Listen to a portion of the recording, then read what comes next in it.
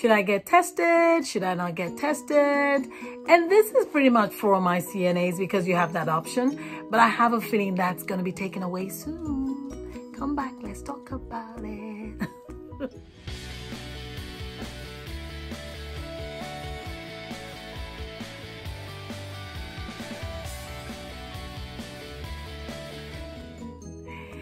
So I do get asked because again, I have different students come through my class and some are like, I don't know if I should get tested. Tested, not for COVID, we're talking CNA, okay? Getting state tested. I don't know if I should, I don't think it's worth it. I mean, what's the point?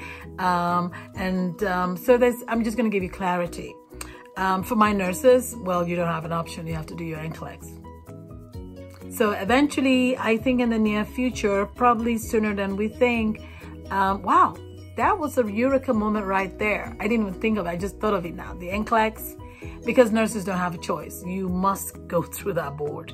Okay, whether you're LPN, LVN, RN, you're going to get NCLEX. Okay, you're going to get that standardized testing that we all sweat about. And for those of us who've passed through it, whew, thank you, Jesus.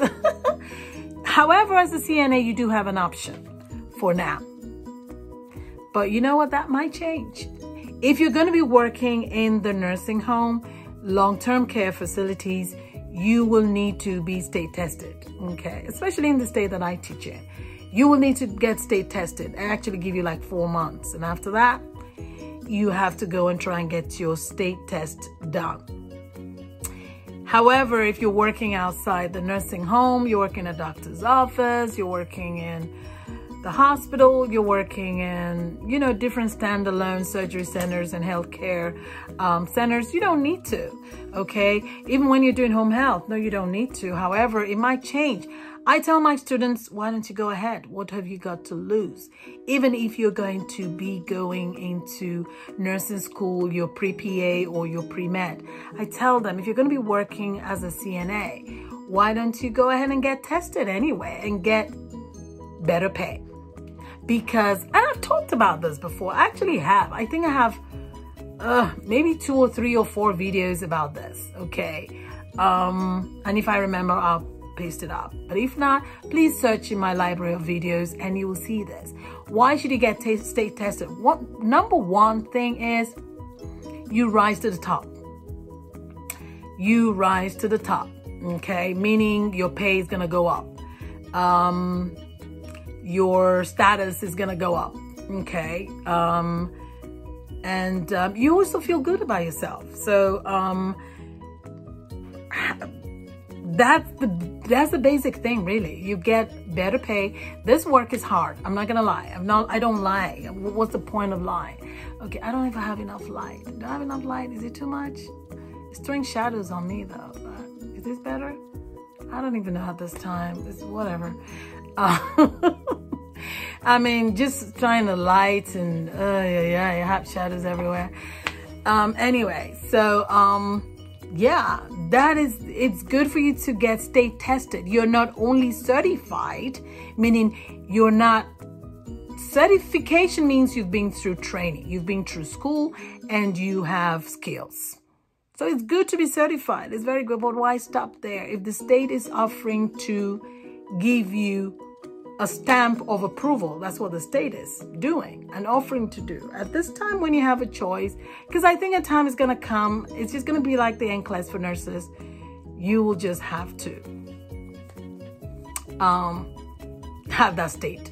But I tell people, go ahead, get state tested. Go ahead, yes, so you can make more money. And sometimes the increase is as much as, especially since post-COVID, as much as $5. You know, so let's say, for instance, again, I'm just paraphrasing here or just putting things in perspective. Say, for instance, that you're earning as a certified nursing assistant, a CNA or nursing aide, you earn $10. When you become state certified, state approved, you know, whatever state you live in, you can earn as much as $5 more, $15. Now that's a hike, that's a jump. why not do it? Okay. I tell my students, those even going beyond CNA, which I always encourage people to do. It doesn't matter if you're 75 years old. I tell people it doesn't matter. It's not about age. Okay. It's all about self-actualization. If you think that you can do it and you want to do it, it's your dream, you want to get better and earn more. I tell people, I really literally push my patient, I keep saying patients, no, my students.